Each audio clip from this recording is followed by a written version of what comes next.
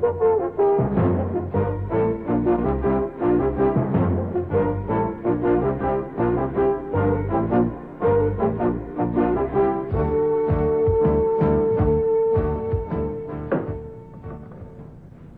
nothing like a good cup of coffee in the morning. Some of the people here at the plant like theirs with nothing added. Me, I kind of have a sweet tooth, so I put in a little cream and sugar. Boy, it really hits the spot. Did you know that natural gas can also be sweet? Let me explain. Many reservoirs of natural gas are pure. And by that we mean the gas has a good heating value and is relatively simple to process. It's what we call sweet gas. But in certain regions, the underground natural gas is contaminated. It's what we call sour gas. And we have to clean it up so that only sweet gas is transmitted through the pipelines. This process is called gas sweetening. Now, sweetening your coffee is one thing. Sweetening gas is another. And it's kind of tricky. Instead of adding something to it, sweetening natural gas means taking something out. Now, it's not as easy as this, but it's an important step in gas processing. This is the first section of a two-section module on the principles of amine sweetening. In this section, we'll learn why gas treating is necessary, as well as the basic principles involved in the sweetening process. If a gas forms an acid when it's combined with water, it's called an acid gas. And the most common acid gases found in the petroleum industry are hydrogen sulfide, H2S, and carbon dioxide, CO2.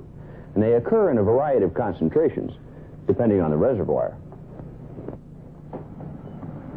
H2S and CO2 must be removed from the natural gas because they're corrosive to both equipment and piping.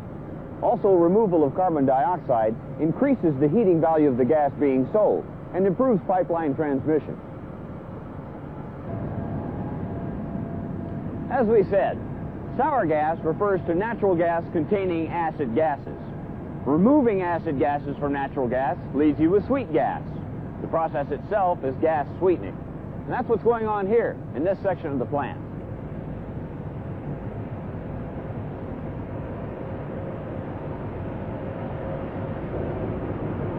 The most common process for gas sweetening uses substances known as alkanol amines, more commonly referred to as amines. An amine solution is mainly water, with only 10 to 50% of the solution being amine. Amine solutions absorb acid gases from natural gas, like a sponge. Now, it depends on the concentration of the amine solution, but typically, 1 gallon of amine solution can absorb 3 to 5 cubic feet of acid gas. Before the amine solution absorbs acid gases, the amine solution is referred to as lean amine. After the amine solution absorbs acid gases, it's referred to as rich amine. Now let's talk a little bit about what amines really are. Amines are weak bases which react chemically with acid gases to form salt complexes. Amines are nitrogen hydrocarbon compounds which are categorized as primary, secondary, and tertiary, depending on the number of hydrocarbon groups attached to the nitrogen atom. Hydrocarbon groups will vary depending on the type of amine. Some common examples of hydrocarbon groups are ethanol, glycol, isopropanol, or methyldiethanol. The primary amine, monoethanolamine, has 2 hydrogen atoms and 1 hydrocarbon group attached to the nitrogen, or N atom. Diethanolamine is a secondary amine which has 1 hydrogen atom and 2 hydrocarbon groups attached to the N atom. Tertiary amines include triethanolamine and methyldiethanolamine. Now, they have 3 hydrocarbon groups and no hydrogen atoms attached to the N atom. To keep production costs down and improve the overall efficiency of the system, the amine solution must be recycled. So there are really 2 purposes of an amine sweetening unit. Primarily, it's used to remove acid gases from natural gas before it enters a pipeline. The unit's other purpose is to remove acid gases from the amine solution so that the amine can be used over and over again in the sweetening process. To accomplish these 2 purposes, a number of principles are involved. One of them we mentioned earlier, absorption, is the process by which the amines remove acid gases from the natural gas. Now, acid gases are removed from the amine solution through a process of distillation. sufficient heat must be added to the amine solution to break the bonds between the acid gases and the amines. Amine sweetening also relies on a process called heat transfer. Heat transfer is the process by which heat travels from one substance to another. I'll show you with these two containers, one with hot water and one with cold water. When I bring these two containers in contact with each other, the heat transfer process begins. The temperature of the hot water will decrease, and the temperature of the cold water will increase. The temperature changes are a result of the heat transfer from hot to cold. In amine sweetening, hot and cold amine solutions are brought together in a heat exchanger, and heat transfer is accomplished through conduction. Now, this is necessary because of the narrow temperature range in the sweetening process, and the efficiency of the sweetening process could be adversely affected if fluid temperatures are not controlled within this range. So amines absorb acid gases from natural gas. Then heat is used to distill the acid gases from the amines, with heat transfer as an integral part of the process. Well, that brings us to a stopping point. Take some time to go over this material in your student manual, and look at the videotape again if you need to. When you come back, we'll look at the components of a typical amine sweetening unit. Take your time, and I'll see you when you're finished.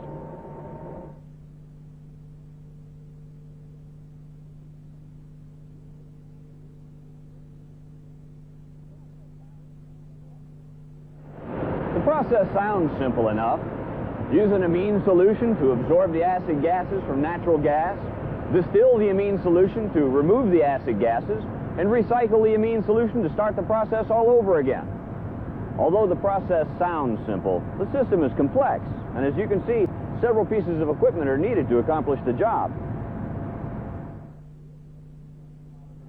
This is the second section of the two-section module covering the principles of amine sweetening. In this section, we'll look at the components of a typical amine sweetening unit and follow the flow throughout the amine sweetening process. Typically, the amine sweetening unit is made up of the following components: the inlet separator, contactor column, outlet separator, flash tank, filters, stripper column, reflux condenser, reflux accumulator, reflux pump, reboiler, reclaimer, lean rich heat exchanger, surge tank, circulation pump, and trim cooler. Depending on the type of amine used at your location, your amine sweetening unit may have different components, but the process of amine sweetening will be similar. Let's take a look at the process. Incoming sour gas flows through the inlet separator, where solids and free liquids are removed from the gas. Most of the liquids are separated out by baffles. Near the gas outlet, a mist extractor, sometimes called a mist eliminator, traps liquids entrained in the gas before it leaves the vessel. Some sweetening units also use an outlet separator to remove entrained liquids before the gas goes on to further processing, such as glycol dehydration, or before the gas is sold. From the separator, sour gas flows to a contactor column, where it comes in contact with the lean amine solution. The most common type of contactor column is called a tray column. There are usually 20 trays in the column, with bubble caps on each tray for good liquid-gas contact. The liquid level is maintained on each tray by a weir on the downcomer. The number of trays in the column helps determine the degree of sweetening. Now let's follow the flow through the contactor column. Sour gas enters the bottom of the contactor, preferably at a temperature between 90 and 100 degrees Fahrenheit. While the sour gas rises through the bubble caps on each tray, lean amine enters from the top of the column and flows downward. In order to prevent hydrocarbon condensation, the temperature of the lean amine should be kept 10 degrees warmer than the sour gas temperature. As the gas rises through the amine, it disperses in the form of bubbles and forms a froth. Natural gas then disengages from the froth, flows through the vapor space, and up through the liquid on the next tray. Meanwhile, the entrained amine solution in the froth falls back onto the tray, then flows through the downcomer to the next tray. It's important to note that almost all the absorption of acid gas takes place on the trays rather than in the vapor space between the trays. A mist extractor at the top of the contactor traps entrained liquids from the gas before it enters the gas outlet. The liquid then drops back onto the top tray and rejoins the amine stream. Sweet gas leaves the top of the contactor to be sold or further processed. And at the base of the contactor, rich amine solution containing acid gases is discharged. Another kind of contactor column is called a packed column. In a packed column, the surface area within the vessel is increased by filling it with a packing material. The amine solution coats the packing material for a good contact surface between the amine solution and sour gas. Now, before we go on to the next vessel in the process, we need to understand the term flashing. Operating pressures change as the solution flows through the sweetening unit. For instance, the contactor column operates at elevated pressures, usually in the range of 200 to 1,000 psig. Now, from the contactor column, the rich amine solution flows to a flash tank, which operates at much lower pressure. Now, this drop in pressure causes gas in the amine solution to escape, or flash.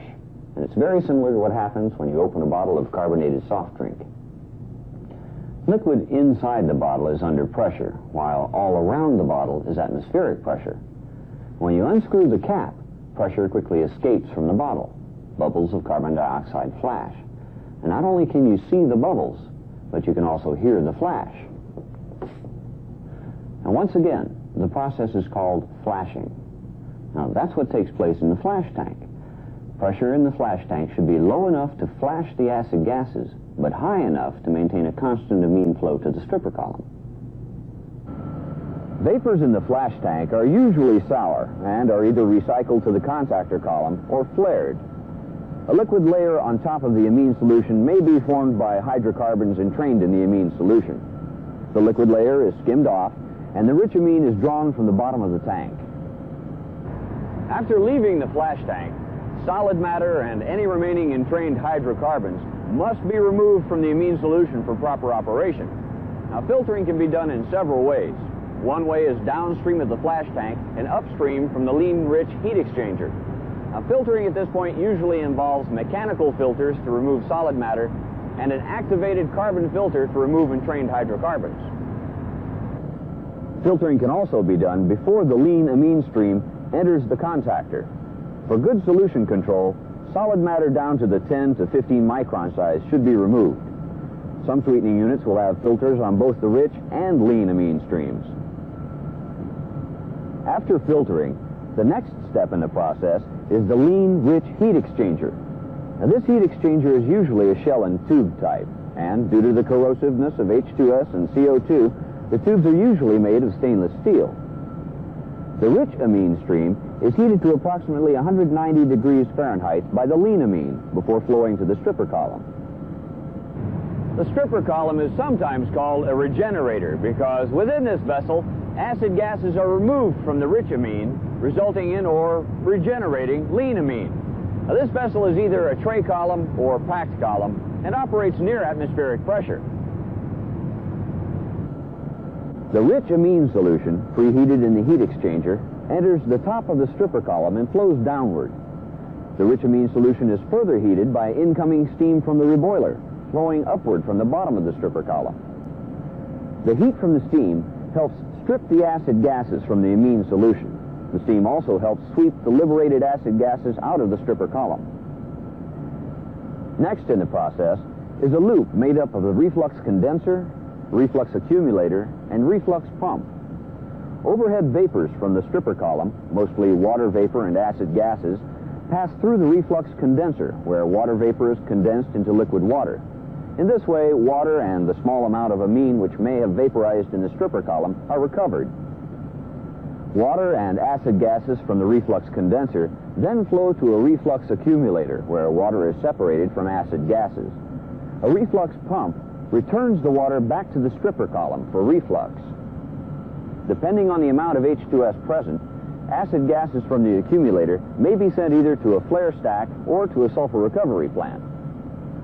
After leaving the stripper column, the lean amine solution goes to the reboiler. The reboiler, used to create steam for the stripper, is usually a direct-fired heater. In gas treating facilities, this method of heating consists of controlled combustion inside an expandable tube surrounded by boiling amine solution. The heat medium could also be steam or hot oil if available in sufficient quantity. The next step in the process is the lean-rich heat exchanger. From the reboiler, the hot lean amine flows through the heat exchanger and is cooled to a desired storage temperature by the rich amine solution on its way to the stripper column. The cooled lean amine from the heat exchanger is kept in a surge tank until it's pumped back to the top of the contactor column to begin the cycle again. Periodically, water and amine are added to the surge tank to make up for losses of these two liquids during the process. Another vessel in the process is the reclaimer, a vessel that is not always used in a sweetening unit, but when it is used, the reclaimer can greatly reduce operating problems. A small portion, usually 1 to 3%, of the lean amine solution from the stripper column is semi-continuously fed to the reclaimer and boiled. The distilled, pure lean amine is returned to the main solution, leaving behind contaminants such as hydrocarbons, heat-stable salts, and solids. Whether a reclaimer is used or not, contaminants should never exceed 1% by weight in the circulating amine solution. As contaminants accumulate in the reclaimer, liquid temperature rises until it reaches a set point which stops operation. At that point, the reclaimer must be drained of the accumulated solids and then put back in service. As we mentioned earlier, the lean amine solution in the contactor column must be hotter than the sour gas being treated. But at the same time, high amine temperature can reduce the efficiency of acid gas removal. Now this component, called a trim cooler, helps solve that problem. A trim cooler is used to lower the temperature of the lean amine solution coming from the surge tank and control the temperature of the lean amine solution going to the contactor column.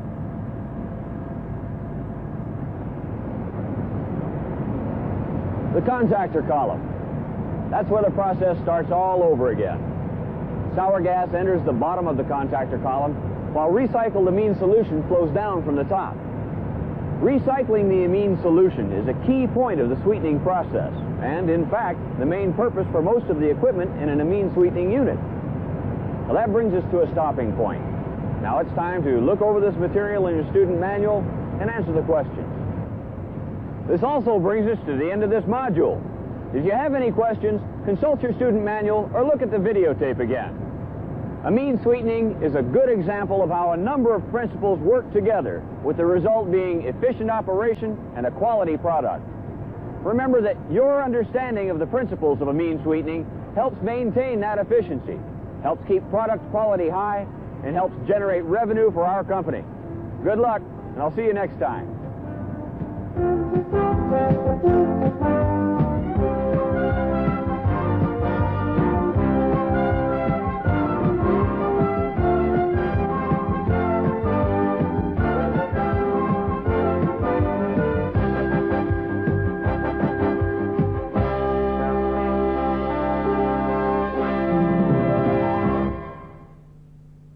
Absorb acid gases from natural gas, like a sponge. Now, it depends on the concentration of the amine solution, but typically, 1 gallon of amine solution can absorb 3 to 5 cubic feet of acid gas. Before the amine solution absorbs acid gases, the amine solution is referred to as lean amine. After the amine solution absorbs acid gases, it's referred to as rich amine. Now let's talk a little bit about what amines really are. Amines are weak bases which react chemically with acid gases to form salt complexes. Amines are nitrogen hydrocarbon compounds which are categorized as primary, secondary, and tertiary, depending on the number of hydrocarbon groups attached to the nitrogen atom. Hydrocarbon groups will vary depending on the type of amine. Some common examples of hydrocarbon groups are ethanol, glycol, isopropanol, or methyl-diethanol. The primary amine, monoethanolamine, has 2 hydrogen atoms and 1 hydrocarbon group attached to the nitrogen, or N atom. Diethanolamine is a secondary amine, which has 1 hydrogen atom and 2 hydrocarbon groups attached to the N atom. Tertiary amines include triethanolamine and methyl-diethanolamine. Now, they have 3 hydrocarbon groups and no hydrogen atoms attached to the N atom. To keep production costs down and improve the overall efficiency of the system, the amine solution must be recycled. So there are really 2 purposes of an amine sweetening unit. Primarily, it's used to remove acid gases from natural gas before it enters a pipeline. The unit's other purpose is to remove acid gases from the amine solution so that the amine can be used over and over again in the sweetening process. To accomplish these 2 purposes, a number of principles are involved. One of them we mentioned earlier, absorption, is the process by which the amines remove acid gases from the natural gas. Now, acid gases are removed from the amine solution through a process of distillation. Sufficient heat must be added to the amine solution to break the bonds between the acid gases and the amines. Amine sweetening also relies on a process called heat transfer. Heat transfer is the process by which heat travels from one substance to another. I'll show you with these 2 containers, one with hot water and one with cold water. When I bring these 2 containers in contact with each other, the heat transfer process begins. The temperature of the hot water will decrease, and the temperature of the cold water will increase. The temperature changes are a result of the heat transfer from hot to cold. In amine sweetening, hot and cold amine solutions are brought together in a heat exchanger, and heat transfer is accomplished through conduction. Now, this is necessary because of the narrow temperature range in the sweetening process, and the efficiency of the sweetening process could be adversely affected if fluid temperatures are not controlled within this range. So amines absorb acid gases from natural gas. Then heat is used to distill the acid gases from the amines, with heat transfer as an integral part of the process. Well, that brings us to a stopping point. Take some time to go over this material in your student manual, and look at the videotape again if you need to. When you come back, we'll look at the components of a typical amine sweetening unit. Take your time, and I'll see you when you're finished.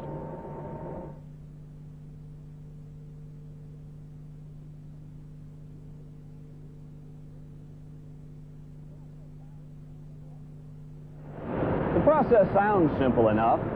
Use an amine solution to absorb the acid gases from natural gas, distill the amine solution to remove the acid gases, and recycle the amine solution to start the process all over again. Although the process sounds simple, the system is complex, and as you can see, several pieces of equipment are needed to accomplish the job. This is the second section of the 2-section module covering the principles of amine sweetening. In this section, we'll look at the components of a typical amine sweetening unit and follow the flow throughout the amine sweetening process. Typically, the amine sweetening unit is made up of the following components: the inlet separator, contactor column, outlet separator, flash tank, filters, stripper column, reflux condenser, reflux accumulator, reflux pump, reboiler, reclaimer, lean rich heat exchanger, surge tank, circulation pump, and trim cooler. Depending on the type of amine used at your location, your amine sweetening unit may have different components, but the process of amine sweetening will be similar. Let's take a look at the process. Incoming sour gas flows through the inlet separator, where solids and free liquids are removed from the gas. Most of the liquids are separated out by baffles. Near the gas outlet, a mist extractor, sometimes called a mist eliminator, traps liquids entrained in the gas before it leaves the vessel. Some sweetening units also use an outlet separator to remove entrained liquids before the gas goes on to further processing, such as glycol dehydration, or before the gas is sold. From the separator, sour gas flows to a contactor column, where it comes in contact with the lean amine solution. The most common type of contactor column is called a tray column. There are usually 20 trays in the column with bubble cap. Vapors in the flash tank are usually sour and are either recycled to the contactor column or flared. A liquid layer on top of the amine solution may be formed by hydrocarbons entrained in the amine solution. The liquid layer is skimmed off and the rich amine is drawn from the bottom of the tank. After leaving the flash tank, solid matter and any remaining entrained hydrocarbons must be removed from the amine solution for proper operation. Now, filtering can be done in several ways. One way is downstream of the flash tank and upstream from the lean-rich heat exchanger. Now, filtering at this point usually involves mechanical filters to remove solid matter and an activated carbon filter to remove entrained hydrocarbons. Filtering can also be done before the lean amine stream enters the contactor. For good solution control, solid matter down to the 10 to 15 micron size should be removed. Some sweetening units will have filters on both the rich and lean amine streams. After filtering, the next step in the process is the lean-rich heat exchanger. Now, this heat exchanger is usually a shell and tube type, and due to the corrosiveness of H2S and CO2, the tubes are usually made of stainless steel. The rich amine stream is heated to approximately 190 degrees Fahrenheit by the lean amine before flowing to the stripper column. The stripper column is sometimes called a regenerator because within this vessel, acid gases are removed from the rich amine, resulting in or regenerating lean amine. Now, this vessel is either a tray column or packed column and operates near atmospheric pressure. The rich amine solution, preheated in the heat exchanger, enters the top of the stripper column and flows downward. The rich amine solution is further heated by incoming steam from the reboiler, flowing upward from the bottom of the stripper column. The heat from the steam helps strip the acid gases from the amine solution. The steam also helps sweep the liberated acid gases out of the stripper column. Next in the process is a loop made up of a reflux condenser, reflux accumulator, and reflux pump. Overhead vapors from the stripper column, mostly water vapor and acid gases, pass through the reflux condenser, where water vapor is condensed into liquid water. In this way, water and the small amount of amine which may have vaporized in the stripper column are recovered. Water and acid gases from the reflux condenser then flow to a reflux accumulator, where water is separated from acid gases. A reflux pump returns the water back to the stripper column for reflux. Depending on the amount of H2S present, acid gases from the accumulator may be sent either to a flare stack or to a sulfur recovery plant. After leaving the stripper column, the lean amine solution goes to the reboiler. The reboiler, used to create steam for the stripper